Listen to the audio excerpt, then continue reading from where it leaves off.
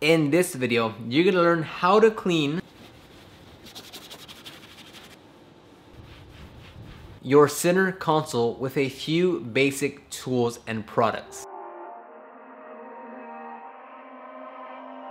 Now, I get asked this all the time on what can I buy locally or how can I get started with cleaning my interior. You're only gonna need a few basic tools and products. You can either use a toothbrush or this style of nylon brush, this type of upholstery brush or something similar to it that you can find locally, and if possible, some type of boar's hair brush like this as well. Again, you can probably find most of these locally, but I'll also have links down below for you to look at. As far as cleaner, again, I buy this locally. It's called Super Clean. I buy the gallon size. And why do I buy the gallon size? Because this 128 ounce cleaner of Super Clean can make me just about 10 gallon sizes of APC diluted 10-to-1. So APC is all-purpose cleaner. So I'll put 11 ounces-ish of this cleaner into this gallon and then fill the rest up with water, and it gives me a 10-to-1 dilution ratio. So 128 ounces of Super Clean can make me about 10 of these. And as far as a towel, again, you can buy it locally. The cheapest of cheap microfiber towels that they offer right there. No biggie if you're just doing this as your personal vehicle. If you are trying to get into a business and you want to start offering services, I would still recommend to go and just buy things locally so you can just get started now and not wait for those high quality towels or tools, because it's about taking action. So I'm gonna be reviewing the video of me on site and just walk you through what I did, why I did it, and then how you can go about cleaning your center console in your vehicle.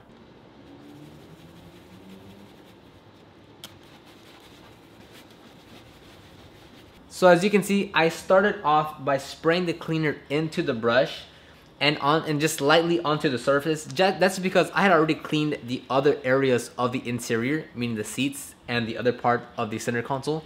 So I didn't want much overspray. So to keep everything contained, I'm gonna spray into the brush and onto the center console. If I was just starting to clean the center console and nothing else was clean, I wouldn't mind misting it. But because I just cleaned everything else and wanted to keep everything nice and tight, I spread it into the brush and onto the surface very lightly.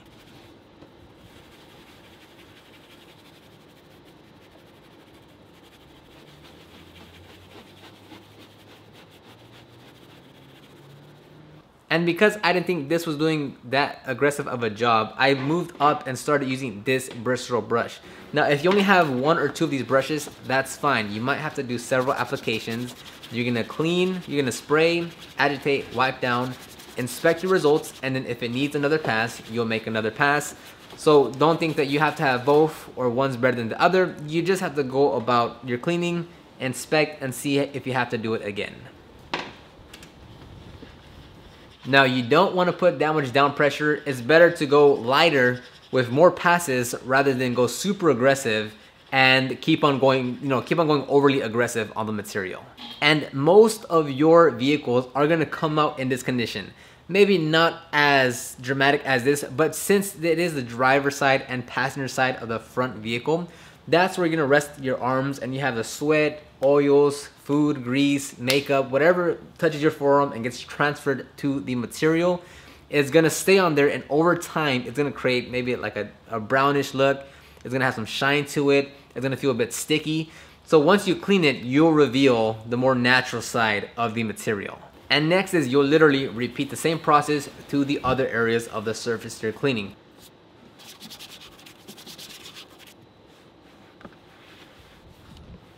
Now keep in mind that you wanna pay attention and make sure you're not removing the actual hide or color or pigment of the material you're cleaning. Sometimes, not often, but sometimes you might actually be pulling off the paint. So instead of you might be thinking it's dirt that you keep on wiping off because it's like either black or dark, and it's actually the actual pigment or clear coat or hide of the material you're cleaning. So be very mindful in saying, am I pulling off color or am I actually pulling off dirt? And if you want to do a great job, make sure you're cleaning the top surface, the sides, the back, the front, and even open up that center console to clean underneath. It's a very simple and straightforward job. Don't be intimidated, whether it's your first time, your 10th time, you haven't done it in a long time. Have fun with it. It'll be a dramatic difference. It'll give you a good pat on the back that you've done the work yourself. So have fun. If you have any questions, comments, feedback about anything of the interior or anything, just leave those in the comment section down below. I'll be answering those questions, and I'll see you on the next video.